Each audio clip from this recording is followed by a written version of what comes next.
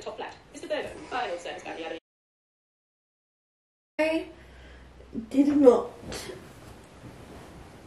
I did not end up reading more of Call Me By Your Name last night.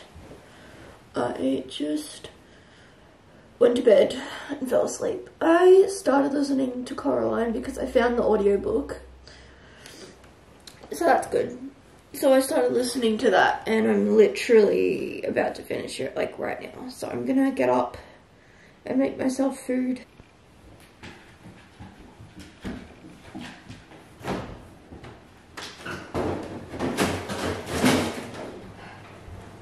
Not gonna lie, I feel like I'm in my Kim Possible looking outfit. This is not what I wanted to wear, but it's what I got, so.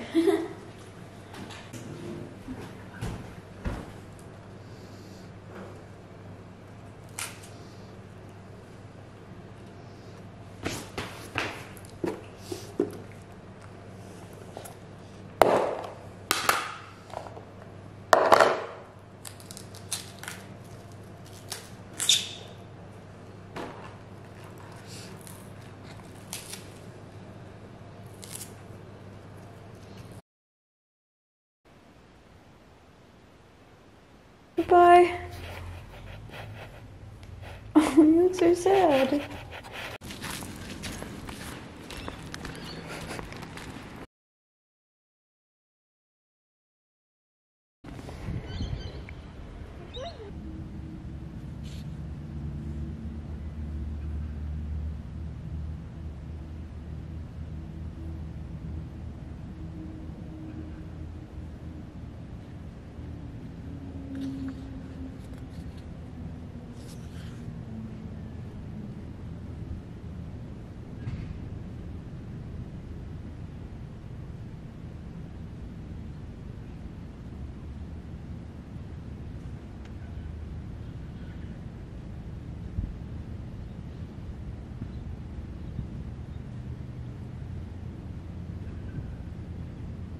$182 out of Heartstopper, 162 in Coraline.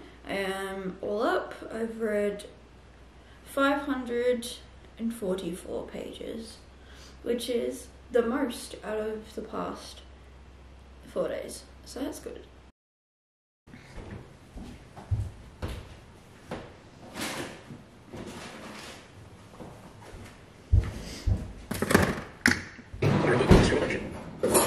The incident shook my belief that Australia was a society that valued equality above all other virtues and was committed to a fair go for all.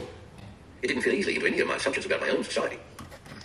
If such manifest injustice could flourish in 1968, whatever had been done in the past, if this could be done to children, whatever punishments were meted out to adults, why didn't I know? Why hadn't I been told?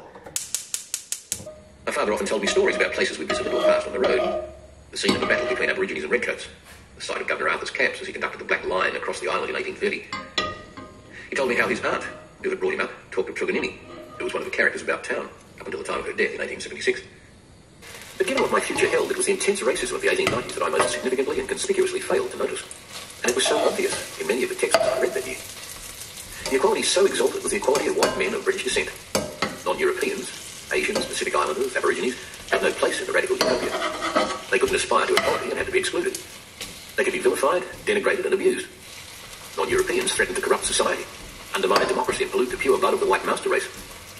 The fact that these ideas had real, dramatic and damaging impact on Aborigines, Chinese and Pacific Islands in Australia at the turn of the century was lost on me. The fact that the heroic bushmen had blood-stained hands was a discovery that awaited me some distance down my own intellectual track. While I was tardy... To our embarrassment, he was being heckled by a party of young Australians. Among other things, they told him that there was no racial prejudice in Australia, because everyone there was equal. With that, listening in turned on the hecklers a long tirade about Australia's treatment of the Aborigines. He was probably better informed about the matter than were the Australians in his audience, myself included. He scorned the hecklers for being ignorant about their own history. For the first time...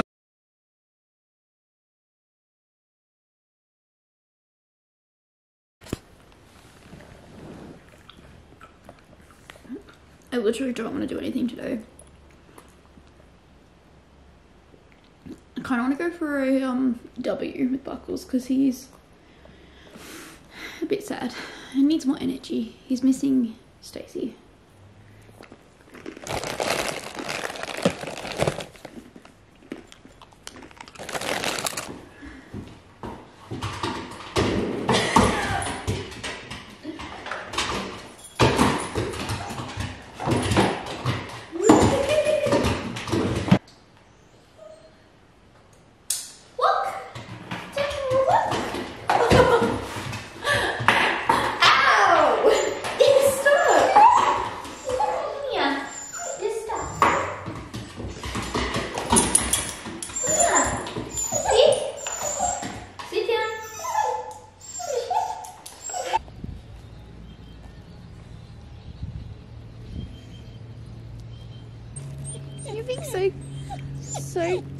He's so cute.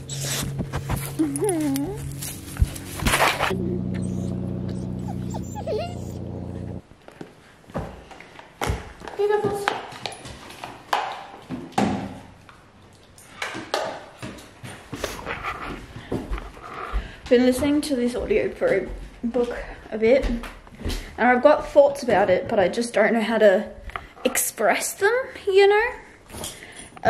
This audiobook that I'm listening to is like racist, but like on purpose. It's racist in order to make commentary about how that's how he just grew up and why it's wrong. So it's one of those stories that like they're talking about it on purpose in order to get their point across, but like some of the stuff in there is just so like, it's really hard for me to wrap around the fact that people are like that, because like I still, obviously this book is about a man who's like from an older generation, so it's like, you know, different, but like, so seeing like how much people cared in this audiobook, I'm like, the fuck? Do people really be that butthurt by the fact that people of color exist?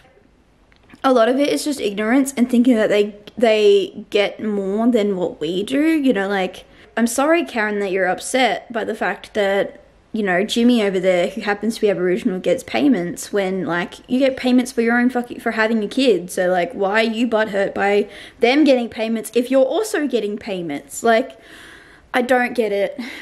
Like, you know, single mothers get Centrelink as well. I don't understand why people get so upset by Aboriginal people getting Centrelink. Like, anyway. There was this part here that I was going to say last night that I completely forgot. It was talking about how he, like, visited a, oh my god, I forgot what the word was. Prison. I'm an idiot. He visited a prison, and shit you not, there was like a young girl there, and she had like a cast, and when he asked why she was in there, because he was like, this is really weird that she's such a young kid, like why is a young kid in prison, right? And he was like, oh, she swore at her teacher, she's only in there for, like, she was a teacher a lesson, put her in prison for a day. And I'm like, what the fuck? Even he was like, what the fuck, this isn't normal. Like, why is that socially acceptable to put the, like, Aboriginal girl in prison because she swore at the teacher? Like, I don't know when that particular story, like, happened, but, like, hearing that made me go, excuse me? Like, I really can't wrap my head around how people are so butthurt about other people just existing. I mean, I say that, and, like, I get it, but I also don't get it, you know? Like, it's just, I can't. I'm, like, actually getting a bit frustrated here. Because, like, I started reading this book because I wanted to address my own racism. Things like the whole saying, why weren't we told? Like, that's literally the mindset that I had for ages. Like, why don't I know this? And it's like, you know why you don't know this, Haley?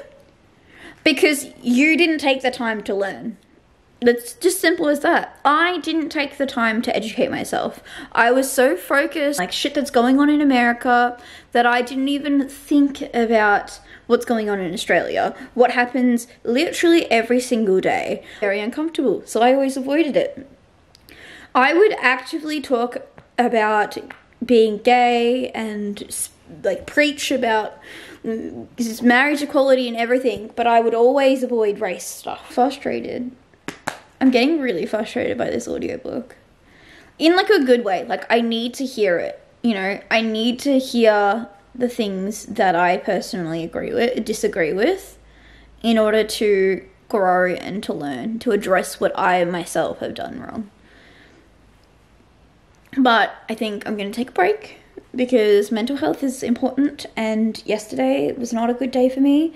So I'm going to pick up Call Me By Your Name and transfer from racism to gayness, because gayness always makes me happy and racism always makes me angry.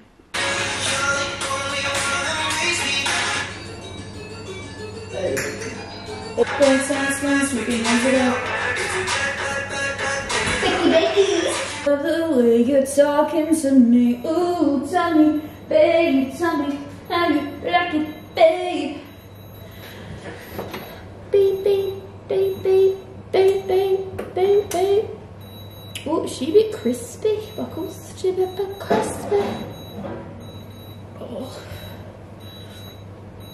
I love being unhealthy. Please go out and vote. The comment I got said, when we vote, we don't just elect the president. We vote for our state governments and city governments. We vote for governors. 50% of eligible voters voted last time. So educate yourself if you haven't already.